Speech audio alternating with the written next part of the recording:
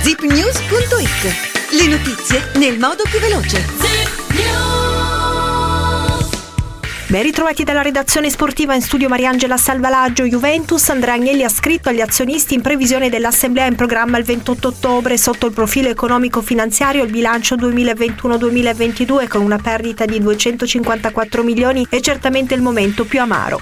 La Juve si appresta ad affrontare il Milan, che ad oggi, dati alla mano, è superiore in tutto, avendo oltretutto anche affrontato delle squadre più forti sulla carta: Udinese, Atalanta, Inter, Napoli, a differenza della Juve che ha giocato solo contro la Roma. Domani le assenze potrebbero pesare. Il Di Maria visto in Champions è un'assenza pesante, almeno nelle turnazioni, così come Pogba, ovviamente Chiesa, ma anche lo stesso De Sciglio che toglie un cambio ad Allegri.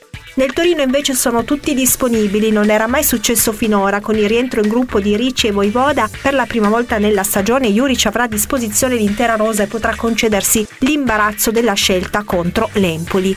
Nel ciclismo lo spagnolo Ivan Cortina della Movistar ha vinto il 106esimo trofeo Gran Piemonte. Alle spalle del 26enne si è piazzato il fuoriclasse sloveno Matej Mohoric, superato negli ultimi metri, mentre al terzo posto si è piazzato il francese Alexis Willermoz. Un campo da tennis in piazza Castello a Torino. La città si prepara alle ATP Finals. Dalle esibizioni davanti al Palazzo Reale al programma culturale in piazza Vittorio, il comune punta a replicare il successo del modello Eurovision per coinvolgere il grande pubblico. È tutto, grazie per l'ascolto. In regia Rosario Perez.